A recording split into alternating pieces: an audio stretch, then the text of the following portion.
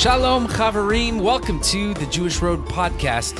We are here to help Christians make sense of their roots so they can help the Jewish people make sense of Jesus. My name's Matt, and I'm here with my dad, Ron.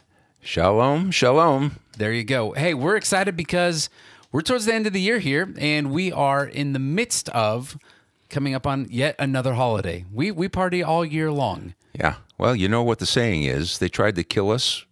We won. Let's eat. There you go. And speaking of eating, we're just finishing up Thanksgiving, and right after Thanksgiving, we have Hanukkah. Comes early this year. It does. Remember the year? It was a few years back where it was literally the first night of Hanukkah was on the evening on Thanksgiving evening, and we called it Thanksgivika, and there was all kinds of hoopla. And, Well, that was a year or two ago.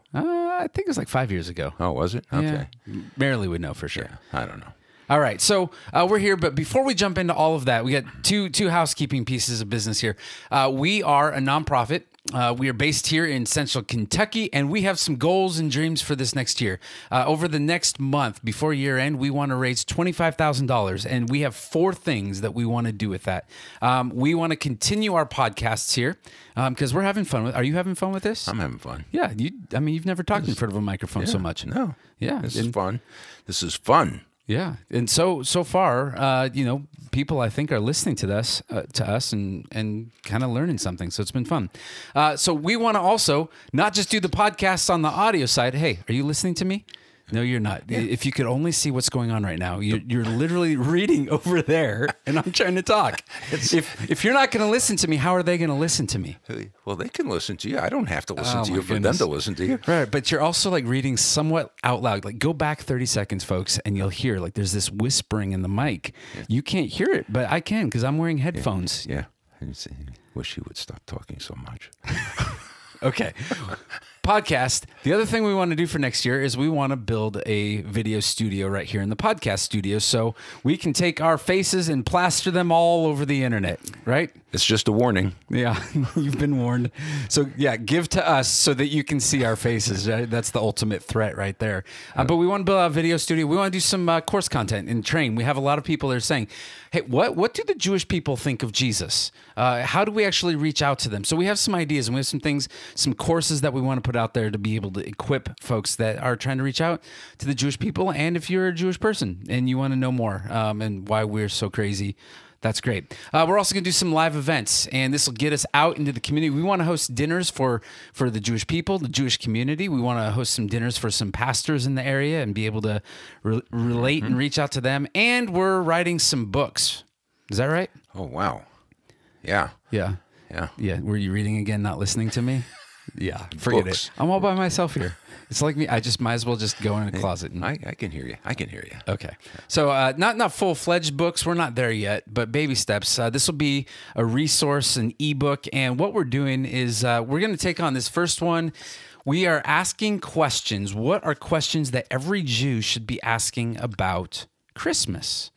We thought, is Christmas Jewish? Well, not kind of how we really celebrate it today, but there are some things that we think that the Jewish people should be asking about the Christmas story, the incarnation. So we're writing about it. This is kind of like what your rabbi won't tell you. There you go. Ooh, that's kind of provocative. Is it too late to change the title? Just came to me. Yeah, well, where were you last week when we were trying to think of these? All right, so that's all the business. You can give by going to thejewishroad.com/donate, and when you go there, you can find out all the other information and see a little bit more about that. Before we jump into Hanukkah, let's tell a joke or two. You have one? I got to tell you, the last podcast, I was a little disappointed. Like, we got to move away from the one-liners. The one-line, okay. Less one-liners. How about this? Ira, an older Jewish man, is driving home. He's heading out of the city into Long Island, and all of a sudden the policeman stops him, pulls him over, stops him, and he walks up to the car and he says, "Listen, sir, I need to tell you, your wife fell out of the car about 2 miles back." He says, "Oh, thank goodness! I thought I'd gone deaf." That's good. If you ever need help just explaining. You didn't get the joke. Feel free. You can email us at shalom@thejewishroad. Say, I didn't get it. I didn't understand the Jewish humor. And we'll respond right away and tell you why that was funny. I have one. Ready? This is about a rabbi. There's a rabbi, and he's harboring a secret. The secret is he's always wanted to try pork. You know, I once knew a rabbi who really loved moons over my hammy at Denny's. Anyway, this rabbi, he really wanted to try pork. So one night, he drives across town to the furthest restaurant from his synagogue, and he orders an entire suckling pig. And just as the waiter sets the full roasted pig down with an apple in its mouth, he sees a group of his congregants that just walked in. They see him with the big pig there, and their mouths are hanging wide open. The rabbi, knowing he's been caught, he widens his eyes and he says, "What kind of place is this? You order an apple and look how it's served." Yeah, that's good. I like that. Thank you. We'll be here all episode. All right. We are going to transition into talking about something legitimately maybe more consequential and important. Yeah. Last podcast, we talked about 400 years of waiting, and we talked about the end of the story in Genesis, and the key figure there is Joseph. Yeah, 400 years, yeah. 400. I'm just making sure you're still listening to Joseph, I'm here. Okay. Joseph gives command. He says, when I die, a deliverer's going to come, and I want you to take my bones and take them with you to the land that God promised. Right. And a deliverer will come. They just didn't know. Joseph's family at that time didn't know they were going to be waiting 400 years. Yeah, that was the beginning. Right. And so we follow his narrative, and he dies, and 400 years later, there's a new pharaoh, and eventually we have Charlton Heston, and he says, "Let my people go," and they make their exodus, and right there in Exodus 13, as they are crossing through the Red Sea, they're also, the scripture says it, they're taking Joseph out, and they carry him through the Red Sea, and I see you like gesturing. You're going to say something else. They are schlepping him through the wilderness for 40 years. That's right, schlepping. That means carrying with great effort. And they finally get in, and his bones are buried right there in Shechem. Right. Now, that's that story. Go back to the last, I think that was episode 10. We're going to fast forward, though. There's another period of 400. And this is interesting. And that 400 takes place between Act 1 and Act 2. It's the space between Malachi and Matthew. But in the Hebrew Bible, it's the space between Chronicles and Matthew. That's right. And again, it's a period of waiting. And it's also a waiting for a deliverer. Now, oftentimes we call that period the silent years. Yeah. Why is that wrong? Yeah. Well, because God sent no prophet and he wasn't speaking. So it's not really wrong in one sense, but in another sense, God was speaking loud and clear. Yeah. So out of this period, and this would be, it's that 400 years that's roughly, 4th century, going all the way up to the turn. I don't know what they call that when you get to 0. It's like, what year are we? Happy, can you imagine that New Year's party? Yeah. Happy 0 or Happy 1. Yeah. I'm sure. Yeah. Don't dwell on 0. Yeah, that's right. So, but this is that 400 years, and there is a narrative, there is a story, historical piece that takes place during this time that illumines, and all of this is leading up to the deliverer who would come, the Messiah. We call him Yeshua, Jesus. So, give us a little bit of a backdrop of what's happening during this time. Well, what's happening during this time? It's really kind of exciting because from a historical point of view, what is taking place, there was a world leader that rose up. His name was Alexander. You probably know Alexander as Alexander the Great. He actually became leader of the empire, the Greek Empire, when he was a teenager. His father had died, and he assumed the reins of leadership, and within a very short time, he conquered the entire known world. Yeah, he came to power very quickly, and he ruled the whole world very quickly. It was a whirlwind. Yeah, I mean, it was amazing. And he died very young, probably in his early 30s. Yeah, I believe And it's so 35. from the time he took over, within 13 years, he had conquered the entire world. And so when he died, 4 generals of his rose up, and out of those 4 generals, 2 became prominent. One was in the south, who was known as a leader of the Ptolemies. That was Egypt. That was down in Egypt in the south. And the Seleucids, another general, the Seleucids up in the north. More by Syria area. By Syria. And here's Israel sandwiched between the 2 of them. They're always sandwiched. And Israel, even today, has always been this land bridge. It's always been this connecting piece. It's the place where you would travel from one battle to another, but it's also the place where it was the middle ground where it was a trade route. If you wanted to get from that African continent and you want to go up to what is, modern day Turkey or go up to Syria, you have to go through Israel to get that land. Whoever owned that land, you had the upper hand. It was power. And it's why it's always been contested, even to this day. Yeah, and unfortunately, Israel being right in the middle became a political football in the middle of all this between Egypt and Syria.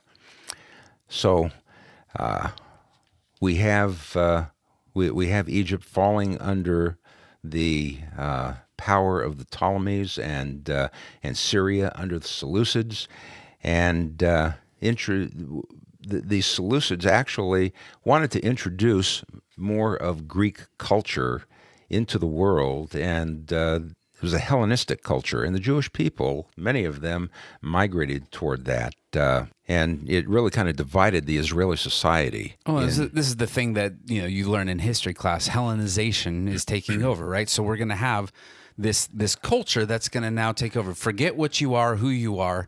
We're going to have one world, and we're all going to speak the same language. We're going to eat the same food. Disappear all of your culture, and you're going to adapt and absorb ours. Yeah, and you had certain Jews who were pious Jews, who were observant Jews, who really opposed this Greek influence, and then you had others who were Hellenist Jews who adopted the Greek lifestyle. They accepted the new moral codes that were there. They embraced the foreign religious practices of the Greeks.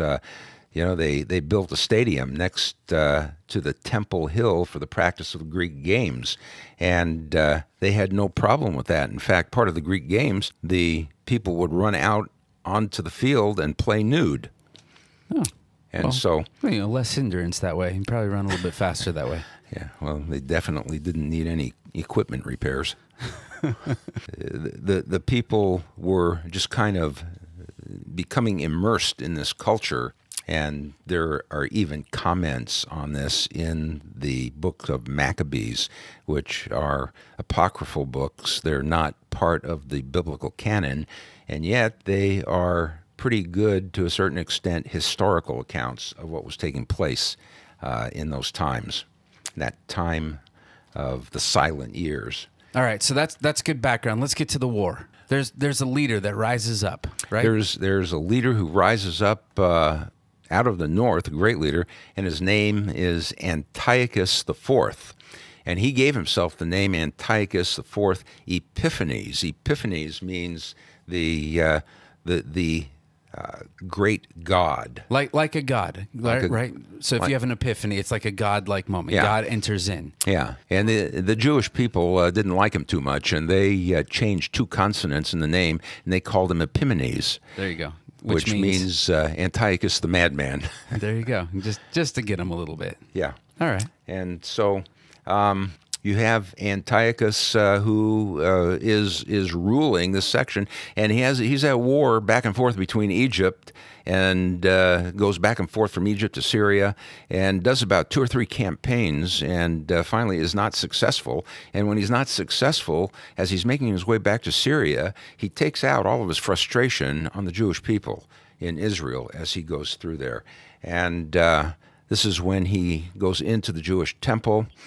he takes down the altar, puts up a pagan altar, puts up a statue of Zeus actually, and he offers a pig on the altar, and demands that all of the Jews follow this pagan worship. Now, this is taking place in a town in Israel. It's called Modi'in. Yeah. And you can actually, it's between Jerusalem and Tel Aviv. And today you go there, it's a pretty modern city. Yeah. Not a lot to see as far as, it's not one of those stops that we make on a tour to Israel, but it's always, I always remember Modi'in because when we leave our hotel in Jerusalem and we head back to the airport in Tel Aviv, you always see the signs on the highway there for Modi'in. And I say, a great miracle happened there. Yeah, and it's amazing. It was only about 12 miles northwest of Jerusalem. Right. So Antiochus sends his army in there. They commit this abomination right there in the temple. And he hands down a decree. And he issues a decree. And what he's doing here is he is forbidding several important facets of Jewish life. These are really pillars of Jewish life. He forbids the practice of Judaism. He forbids the practice of reading Torah and keeping the dietary laws, and he forbids circumcision. And, he commits the abomination of desolation, and the Jewish people revolt at this point in terms of what had happened. There was a leader in Modi'in, and Antiochus sent his general down and demanded that the priest, who was Mattathias, be an example to his people by sacrificing a pig on the altar. And Mattathias refused to do that. Right. Now the story goes, this is where we get the family name of Maccabees. Yeah. Mattathias is the old man dad. He's the priest there. He has 5 sons. 5 sons. And we hear a lot about Judah. Maccabee. Right. Yeah. And so at this place, Mattathias says, not going to do it. He says, we're not going to make this happen. And this starts the beginning of a revolt. But it wasn't just a verbal, hey, we're not doing it, you got to move out. It got a little bloody there.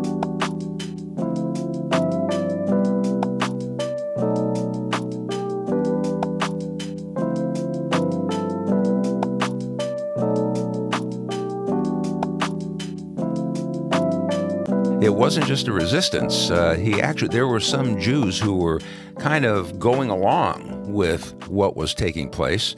We can get a sense of that by what's going on today, even. But they were going along with this, demand from the Seleucids, from Antiochus, and out of those Jews, Mattathias actually killed one, and then he turned around and killed the representative of Antiochus as well. Which in is his an refusal. act of war. Huh? It's an act of war. It's an act of itself.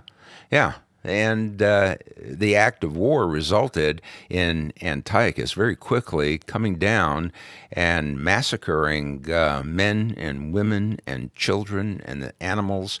It's said that there was, in one day, about 1,000 people killed during that time. That's recorded in 1 Maccabees chapter 1, so just an historical account. And that triggered the revolt that took place in 167 BC. All right, so this is 167 years, roughly 160 years before Messiah. Before the coming of Jesus, before the coming of Messiah. But this starts this revolt that would now take 3 years. It's a 3-year battle. And it's not equal sides. This is not 2 equal factions that are actually fighting against each other. The Maccabees are a small tribe. Yeah. They're employing, and you can read. It's a great read, actually. You look at 1st and 2nd Maccabees are great, and then it gets a little weird as you keep going. So I'd stop there. But unless you like fantasy novels, and the rest of it kind of reads like that. But it's guerrilla warfare, and they're going through, and they are pushing back Antiochus's army. And Judah is leading that, and actually the Maccabees. Maccabee means a hammer. That's right. And Judah was like a hammer hammering against the Seleucid army that was coming against them. And actually, he and the 5 brothers hammered their way through, and they prevailed against the Syrians. And so they have victory, and the victory takes place in 164 BC. And now that there's a mess throughout the country, and the temples have been desecrated, Right. and the land has been ransacked, now we have to recover. Yeah, so what they do at this point is there's a cleansing of the temple. And when we say a cleansing of the temple, they made and prepared new holy vessels, new lampstand, an altar of incense, a table of the showbread, and curtains, all of these things new as a part of the cleansing of the temple. And when all of that was done, they rededicated the temple 3 years, actually, to the day after the desecration on the 25th of the month of Kislev. So as they're going through there, there's a couple of things that have come up in the legend and in the story. Now, what we've just told you is historically accurate. This is what happened. But give it a little bit of time, too. There have been a couple of legends that come out of it. Yeah. And so let's put those straight. Yeah. Well, on Hanukkah, we light the candles. We have a menorah that has 8 candles in it, one for each night. And the legend is that there was not enough oil in rededicating the temple, but to last for one night. And miraculously, the oil lasted for 8 nights, and this is why the celebration of Hanukkah goes 8 days with 8 candles. However, there is no historical record of any such miracle taking place. So that's the story that goes through most Jewish homes. What is interesting is that at this point, when this feast is first put into place, when it's first inaugurated, it was done after a model of the rededication of the first temple by King Solomon.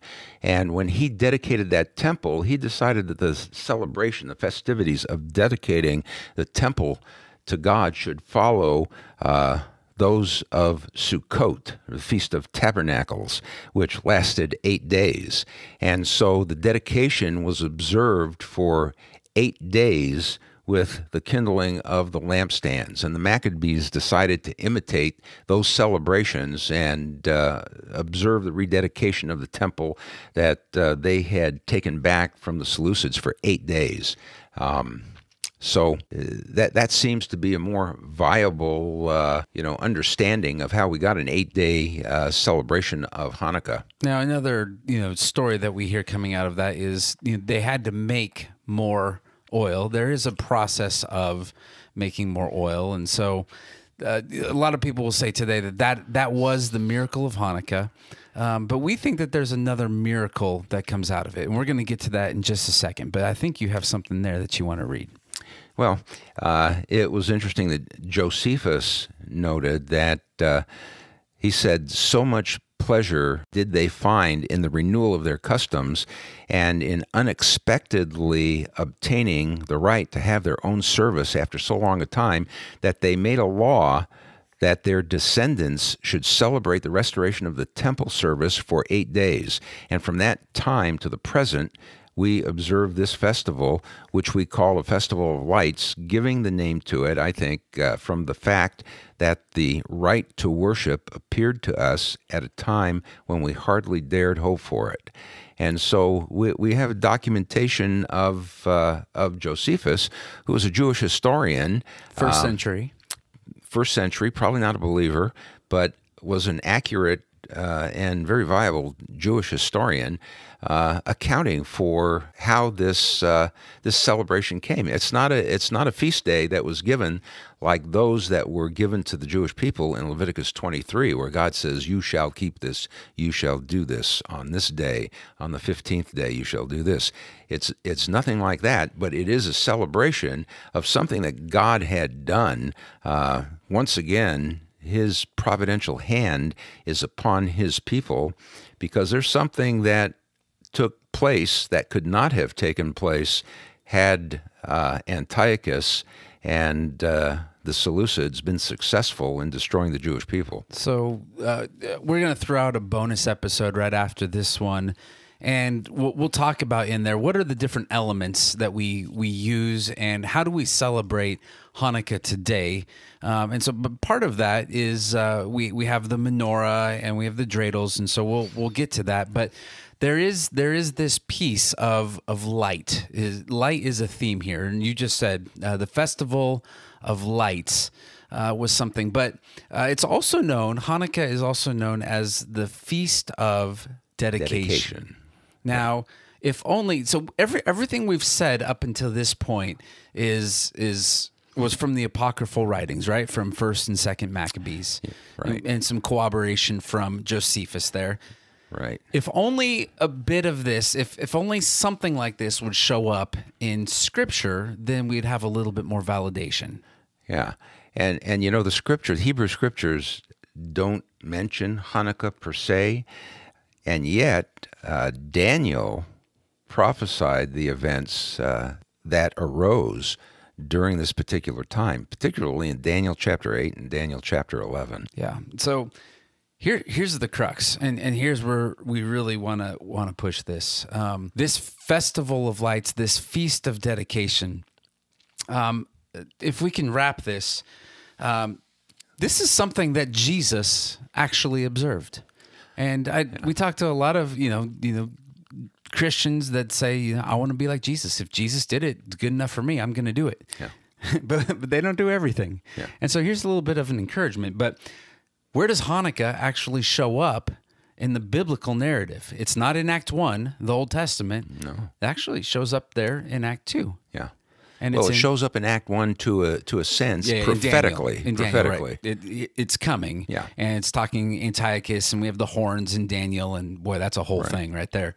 Right. But Jesus, this is in John chapter 10, John 10:22. And it says this: at that time, the Feast of Dedication took place at Jerusalem. I mean, stop there. Mm-hmm. I mean, how many times have we read through that and we just passed right over? Like, well, what Feast of Dedication? All right, well, let's keep going, right? Yeah. Like, we just don't know. We don't pick up on that. Well, it's such an indicator as to the Jewishness of this whole book, even the Gospels. And, even though the New Testament had not yet been written, when it was written, there was an account of what was taking place according to the Jewish customs. Yeah, and these are Jewish people celebrating Jewish holidays. Yeah. Jesus was a Jew. Yeah. And he's celebrating something that is in remembrance of his Jewish people. He is giving such credibility to what took place in the days of the Maccabees that he makes time to make sure he's at the temple at the Feast of Dedication. So he is there, John 10:22, at the Feast of Dedication. It took place at Jerusalem. And then it says it was winter, which is the season that we're moving right into. Yeah. And again, with our Hebrew calendar, the dates are always a moving target for our calendar. But it was winter, and Jesus was walking in the temple in the portico of Solomon. And that's it. That's all we have for the Feast of Dedication. That's it. And if you don't know anything about the history of that celebration, then it's not very significant what Jesus did when John says that he was walking in the temple in Jerusalem in the Feast of Dedication. It's not important that he was there. It's not important that he kept it, that he thought it was important, but it was important. And the historical background that we have of the Maccabean revolt and the restoration of the temple, not to mention, that was a near prophecy that Daniel gave back then. But Daniel also gave a far prophecy, not of Antiochus Epiphanes, but of one who was going to come later even than where we are today. We're talking about thousands of years from the time the prophecy was given. Beyond all of our current day, modern day celebrations, and we'll talk about that in our little bonus episode that's coming next. But beyond that, I think for me, the piece that I really love about this holiday, what we've done, it gets very commercialized. It's just as commercialized, unfortunately, as Christmas is. So we're trying to restore the meaning, and we try to do that with our kids and your grandkids. But there's two things here. Number one, we like to say this. Antiochus, his goal was to wipe out the Jewish people, Hellenize everything. Right. Not just the Jewish people. He wanted to Hellenize everybody, right? There is no more people groups. But he wanted to rid the planet of the Jewish people. Mm-hmm. If he was successful in doing that 160 plus years before the coming of Jesus, how does that play out? You know, if he was successful, then there would have been no coming of the Messiah, because, he was, Paul says he was born of a woman under the law. If there is no Jewish people, then there is none of that to happen. But, on the other hand, we'll look at the things that are happening, the influence of the Greek culture. The Bible says that he came in the fullness of time. And in the fullness of time, there was no other time that was more a best time for the Messiah to come. They had the roads that were all over the area, had the Pax Romana. You had the roads that would facilitate people traveling here and there. You have a common language, more so in the Koine Greek language for communication, much more conversive than Hebrew. And so everything was set in place in the fullness of time for the Messiah to come, which is really just kind of a testimony, again, of the providence of God, how when everything looks bad, he's using it to his appointed ends. Yeah, he's sovereign. He sees what's going on with everything. And so the summary to what we just said was essentially Hanukkah matters because if there was no Hanukkah, there would be no incarnation. Yeah. And so, we love the Christmas story. We love the incarnation. We love the fact that God becomes man, Emmanuel, God with us. That would not have taken place if Antiochus beats up all of the Jewish people 160 plus years just before that. Yeah. That's one thing. Here's the second thing that I really love about Hanukkah is it's the Feast of Dedication, and we have the rededication of the temple. And the rededication of the temple is a reminder for us of our own rededication. There is no more temple in Jerusalem, and we later would be called that our bodies are the temple of the Holy Spirit. Right. And so you can read about that 1 Corinthians 6 and 3. I think it's in there a little bit too. But that this is a good time just before we hit our New Year's. Take stock of our lives. Where are we at? But are we cleansing our own temples, and are we rededicating our own temples to the Lord? So this is Hanukkah. This is a historical, a biblical perspective. And the next thing that we'll do in this next bonus podcast is, so what do we do now? How do we do this? How do we tell that story? What are the reminders and the symbols and the cues? The last thing I'd say is that is all looking back. This next podcast that we're going to do is all looking at how do we do this today? And we're not even scratching the surface on what is to come. Yeah. We'll get there one day. There's so much to talk about. We'll never get there, will we? Yeah. Yeah. Hey, well, let's call it a wrap for this one. Anything else? You good? I'm good. All right. Well, this is the Jewish Road Podcast. You can find out more at our website, thejewishroad.com, or on social media on Instagram at thejewishroad. You can read blogs there, see speaking events, things that are coming up, and you can donate because we have some big plans for this next year. And as always, you can get us at shalom@thejewishroad.com for an email. Hey, thanks for listening. Stay tuned. Next couple days, we're going to drop a bonus episode on should Christians celebrate Hanukkah, and if you were going to, what would you actually do? Until then, Sha'alu Shalom Yerushalayim. Pray for the peace of Jerusalem. Shalom. Shalom.